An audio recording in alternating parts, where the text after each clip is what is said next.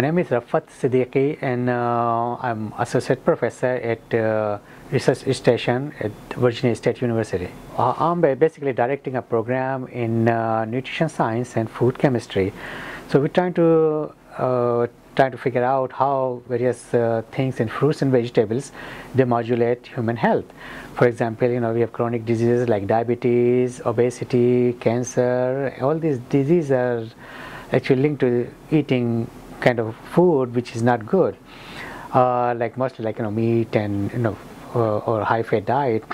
We're trying to, and we know that in fruits and vegetables there are a lot of things which are beneficial. So we're trying to understand how those components in fruits and vegetables they modulate the disease processes. So we at present what we're doing is that we're looking for the effects of papaya. We've grown papaya in Randolph form.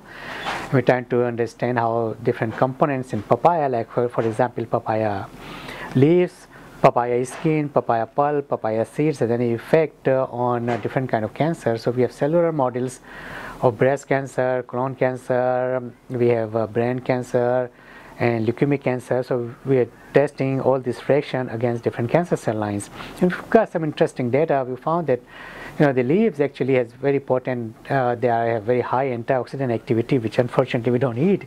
But a lot of cultures and in like traditional medicine, people use papaya leaves. They boil the leaves and use the extract for curing a number of diseases. So it was not a surprise that we found activities in leaves, anti-cancer activity in leaves especially. And other stuff we're doing, in Randolph farm we have ginger and turmeric. We're trying to understand how the chemicals in those produce affects things like obesity. So we're investigating that, and then the produce we are working on is prunes. And prunes we found that they are very good for diabetes. They have low glycemic index.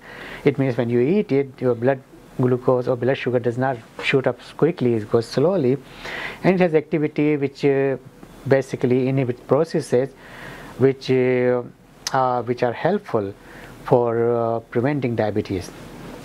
We also partnering with the Virginia Commonwealth University. We're trying to understand the mechanism through which papaya actually, we found that papaya also has a wound healing activity. And Virginia Commonwealth University has a big center for tissue repair.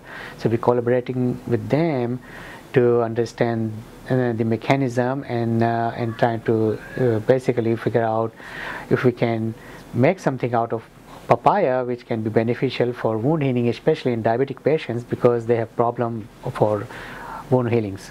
Yeah, there are great opportunities. In fact, at present I have like 7 graduate students who are working on different projects, and last summer I have actually 3 undergraduate students. They work on like chia seeds and chickpea seeds, and they look for their nutritive values.